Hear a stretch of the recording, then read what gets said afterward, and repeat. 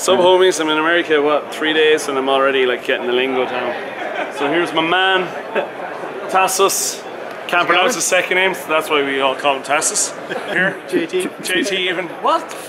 Sorry, no cursing, no cursing. You want? No, it's okay. It's not a family show. Oh, okay, good. It's more targeted at people like you, crazy, crazy mofos. You know. Come on, sir.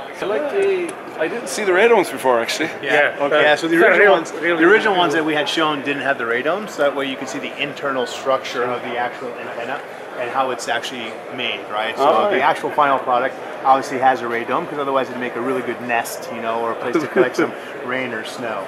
So these are our symmetrical horn antennas. Yeah. We have everything ranging from 30 degrees down to 90 degrees, and it's a gain rating of about 10 dB up to about 18 dB, depending on the beam length. Symmetrical horn antennas have a uniform symmetrical beam, right? So it's 30 degrees wide and also 30 degrees tall. And same thing for the 90, so it's 90 by 90.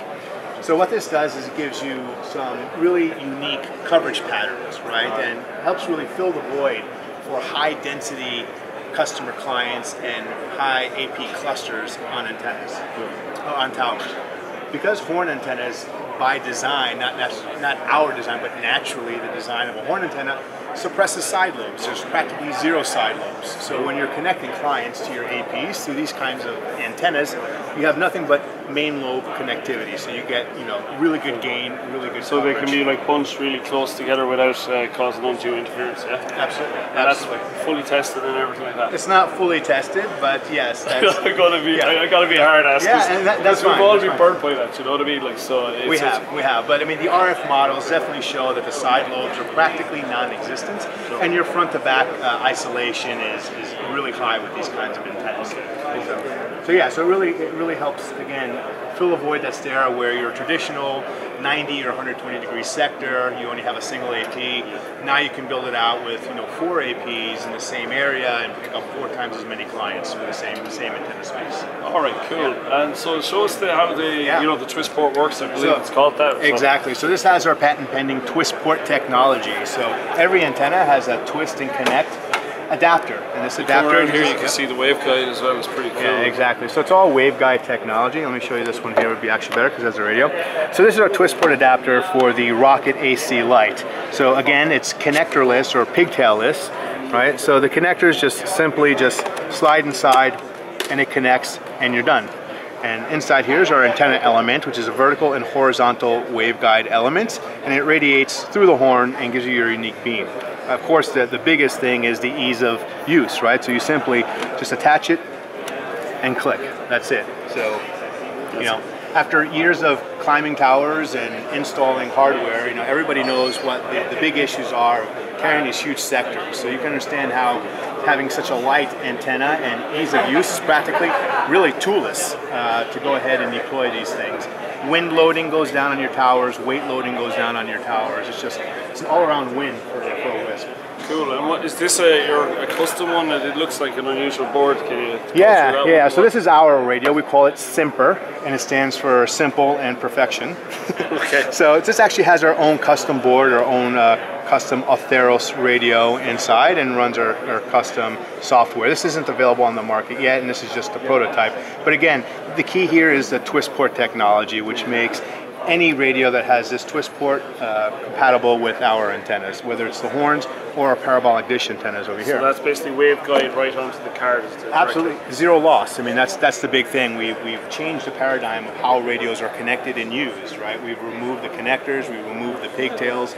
It's about as clean as a signal as you can get. And then, sorry, I want to be tough on you, but the front to back ratio, like, is there any extra shielding needed, or is this just a demo model? Or this is just a demo model. I mean, at this point, it's going to be plastic, so there isn't. But I mean, we can see like our carrier class line having the same line where we might have a full metal enclosure on the back. Yeah, okay, cool. It's just more isolation. Exactly, and just like our TwistPort adapters, you have the option of doing unshielded or shielded. This is the shielded version right here. What type of device? Oh, is that for? This is for a Rocket 5, which we have right over here. So if we pull this one out, you can see it's the same thing. So when we insert it in here, now you have a full shielded AP device as well, right? Okay, so you get everything. That's really nice. And And like, are you talking, like you were saying your own custom software, are you talking with other, let's say, software manufacturers, you know, like about compatibility, or is there licensing? Sure. So I mean, there's a lot of options that are available. I mean, some can be spoken about and some can't. But yeah, we're very open-minded. We want to be vendor neutral, right? So okay, cool. So there's possibilities here. Absolutely. Okay, and this one here, is this a kind of, let's say, a Microtech enclosure based? Absolutely, yep. Cool, and how does... Yeah, so of all our radios, I mean, all our TwistPort adapters right now, the three major models or vendors we support are Ubiquiti, Cambian, EPMP 1000 line, and Microtech. So this is our Microtech version, which has a router board inside. All right, cool. That's a nice little tray. Yeah, it's pretty clean. So you can see inside, I don't know if you can get that in there. That's again the antenna element, right? And you know, our MMCX connectors, and you can connect this to any 911, 711, 411 board with R52HN or F50 Pro or Ubiquiti radio. Yes. Yep. We have SFP support on this particular 921, I think. And literally all you do. I am certainly a fan of that SFP port, by the way. Yeah. Just for the record, if no one realizes that I like SFP ports. Yes, we know about Mike and his SFPs. Yes. But yeah, I mean, really easy to put together. Just 4 screws holds the board in, and you're done. LEDs come through, so you can do alignment. And again, you get the ease of installation. And again, this comes in shielded and unshielded, so it's really up to the customer whether they want to do it. I'm going to be bold and even, you know, get you off this. But I'm just going to ask about this PCI Express looking. Is that, and where's that targeted for? And because this looks kind of cool. I'll just show it to people. So here's our other version. Again, it's targeted towards Microtech router boards.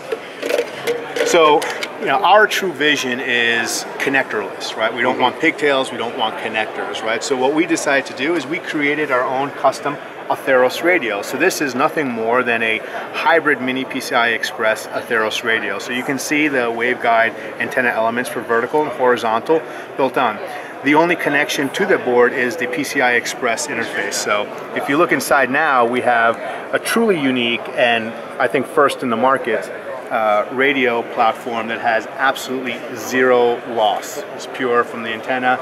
From the radio to the antenna. And has there, like, just going to ask tough questions here, but yeah, go for it. You know, let's say with the ribbon, is there any issues with crosstalk, anything like that? You know, from the PCI Express signal, have you? Not that we've seen. Not that we've seen. So I mean, I guess there's always a possibility, but at the moment, there's nothing. Oh, that's cool. Yeah, and we have performance data that we can share, right? That shows performance specifically of this radio versus some competitors' radios, and it surpasses it. So, is that something that our friend was working on as well? Perhaps something like that. So again, it's targeted towards Microtech, so you get to use Router OS, but the radio itself is vendor neutral, right? So if you had another board that fit in there, and as long as it has a mini PCI Express interface, then you'd be able to use it. And will you have a metal version of that case as well? Again, everything is shielded or unshielded. The only one that we don't is the EPMP 1000 because the radio itself is already shielded, right? All right, Tasos, and what do you think of Vegas? Is it a great place to have a conference? You know, it definitely is. I mean, it's, you know, a playground for everybody. I come here so much, you know, for me it's kind of like, you know, normal now, you know, getting a little played out, but I love it. I'm a first-time attendee, and I'd say I'm a Vegas virgin. I'm surprised I let you in the country, Tom. Well, you know, your efforts to get me barred have failed, thankfully. All right, but look, thanks very much. Yeah. Thanks for your time, man. Appreciate it. Thanks. Cheers. All right.